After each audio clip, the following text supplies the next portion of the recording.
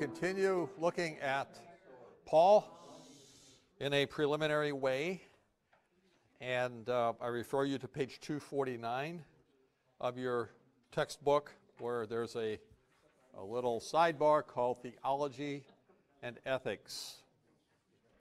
Now, I don't know what you think of when you think of the word theology, but for our purposes, just think of doctrine or teachings or what's true about God. And then, I don't know what you think of when you think of ethics, but ethics is just how you live. You know, and you can have all kinds of beliefs about God over here, and then you can have a totally different life over here. Or you can have a messed up theology and a messed up life too. Or some people have pretty messed up theology, but they have pretty good lives. You know, they're pretty good moral people, but you know what they believe about God is, according to the Bible, it's not very good or true at all. But what I want to say about Paul here is that Paul stresses both theology, truths about God, and in particular, how through the gospel, God's character, because, you know, we're made in his image anyway, but then sin mars that image, but through the gospel, we rediscover the glory of God and the goodness of God.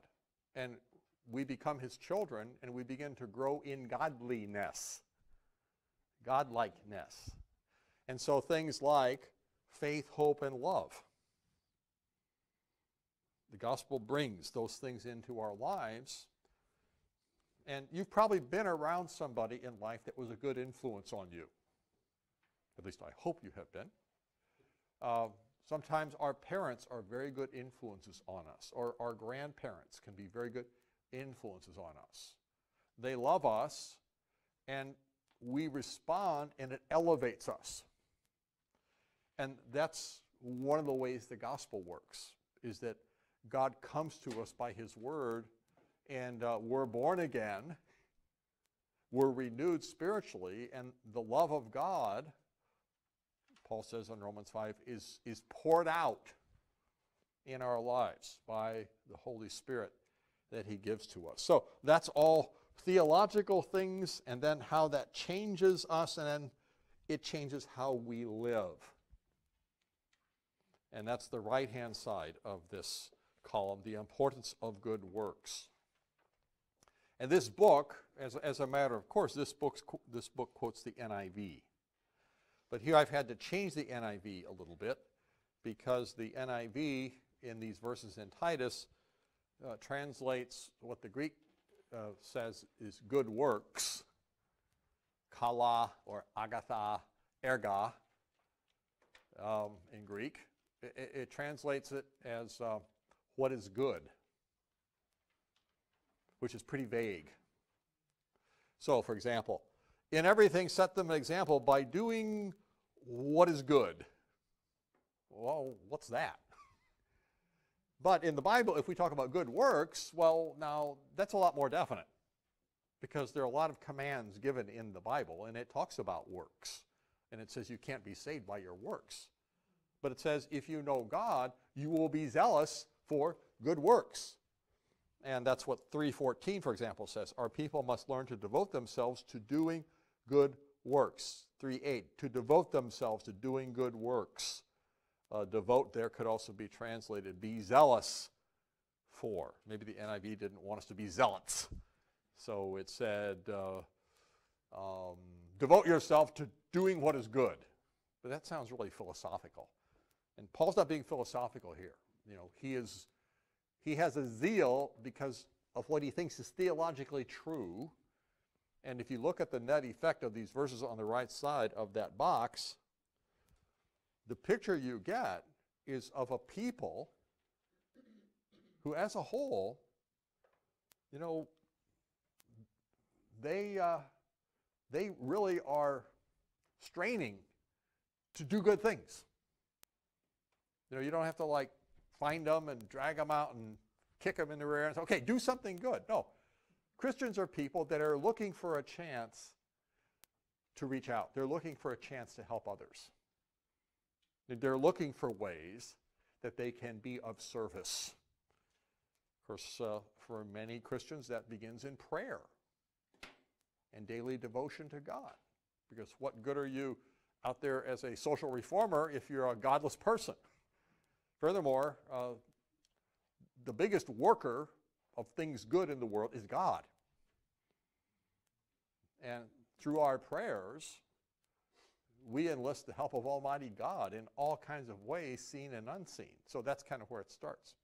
But I just say this because in Paul, it's easy to get involved with, okay, what does he teach about justification? And what does he teach about forgiveness? What does he teach about, teach, doctrine, doctrine, doctrine? And to forget, all of this has an application. And the application of Christian theology is seen in marriages. It's seen in friendships. It's seen in how we operate at work. How do we treat people that we're around, at the airport or if we're traveling, or at the filling station if we're gassing up, or if we're a teacher. How do we treat our kids and why? Now, a Christian will have a different motivation. And they'll be zealous for doing good by those kids in ways that a non-Christian, they're not going to think the same way, and they're not going to act the same way for the same reasons. So to summarize, on page 251, I won't read these 14 points, but that's a summary of Paul's life and theology for purposes of this particular course. And if I had to single one out, it would be number 10. The cross is the means and central symbol of the redemption that Christ won. I mean, Paul taught about men and women. That's not the center of what Paul was about. He taught about lots of practical issues. That's important. But Paul's not primarily an ethicist because he doesn't believe people are saved by good behavior. Paul, in the end, is a preacher of the cross, and he also is a man who lived the cross. And just as Jesus said, take up your cross and follow me, deny yourself and follow me. That's not all Jesus said, but it's central. If you want to follow Jesus and you want an easy, pleasant life, you got a problem. Because Jesus didn't call you to live an easy, pleasant, self-indulgent life. We got lots of people. They're after that from Jesus, and they're going to bend religion, so that's what it sounds like it's about. But that's not what Jesus is about. And I recall that there's a place where he upbraided some people, and he said, you know something? You go everywhere trying to make disciples, and when you get disciples, they're twice the sons of hell that you are. And we have a lot of people who are out peddling things in the name of Jesus, and it's all for their benefit. It's a win-win, and it's for my benefit too as a minister who peddles it, because if I get a big following, then my ratings are good, and I can buy fuel for my jet plane and everything, and it's a great ministry. But it's a false ministry.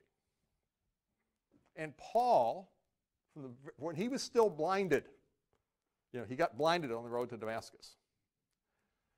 And there were 3 days when he's like, wonder what's next.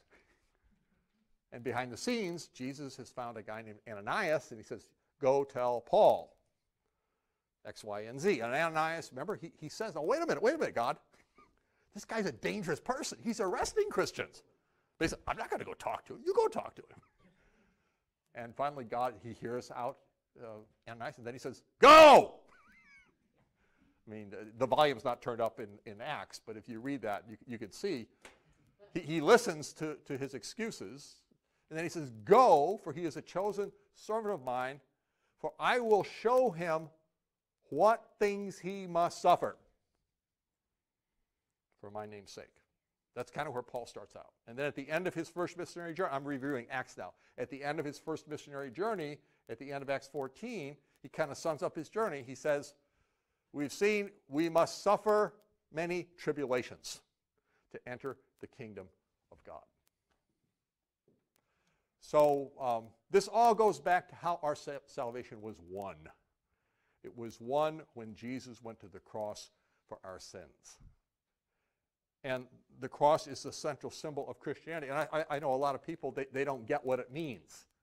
Because, you know, you can buy sterling silver crosses, and you can buy St. George crosses, and you can buy Byzantine crosses. And, you know, there's a big industry worldwide in sterling silver and 24 karat and 18 karat and gold inlaid and jade. And, you know, there's a lot of money to be made off crosses.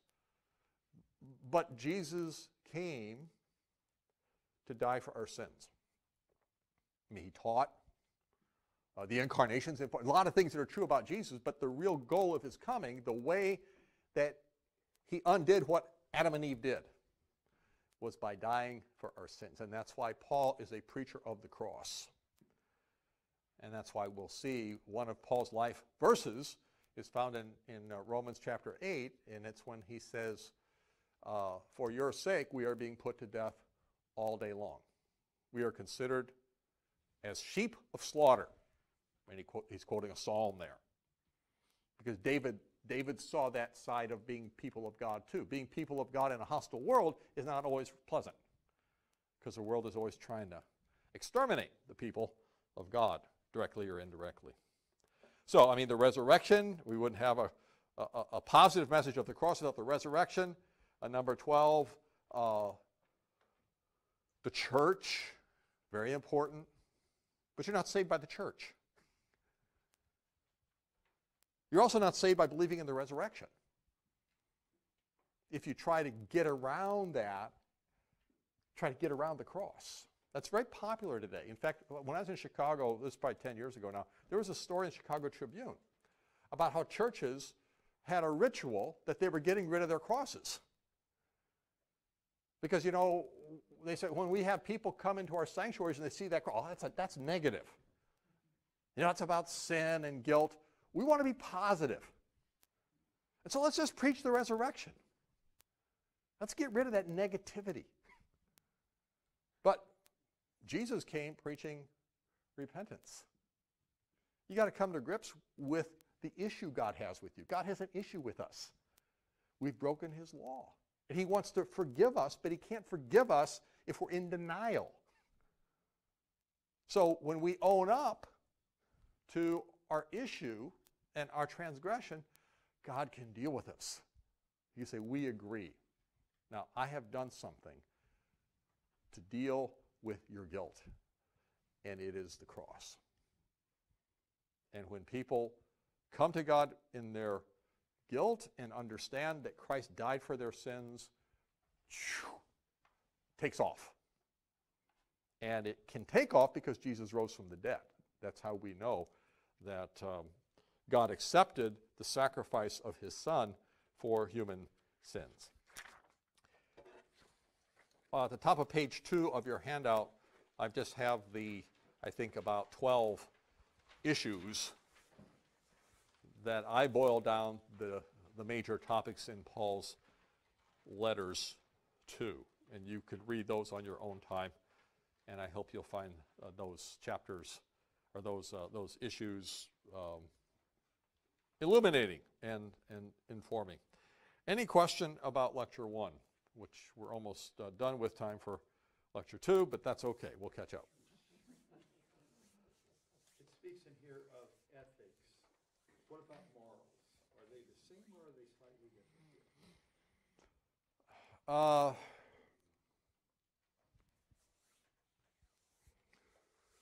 Well, I guess I'm thinking of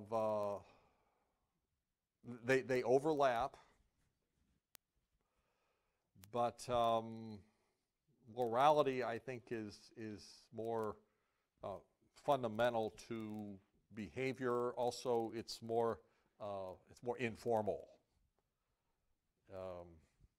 and I'm using ethics as sort of Paul's formal teaching about how Christians should live. How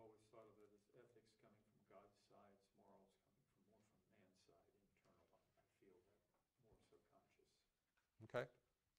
And I would agree, we have a moral consciousness. People are made in God's image.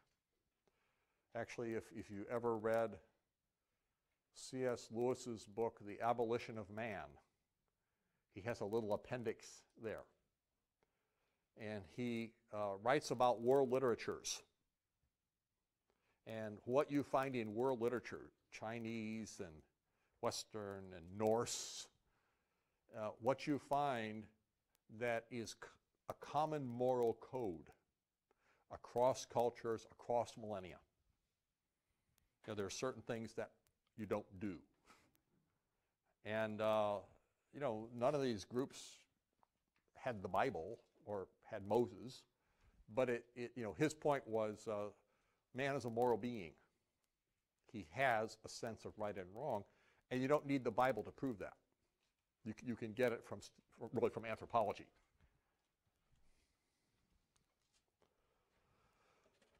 All right, for Galatians, I'm largely leaving you to the textbook.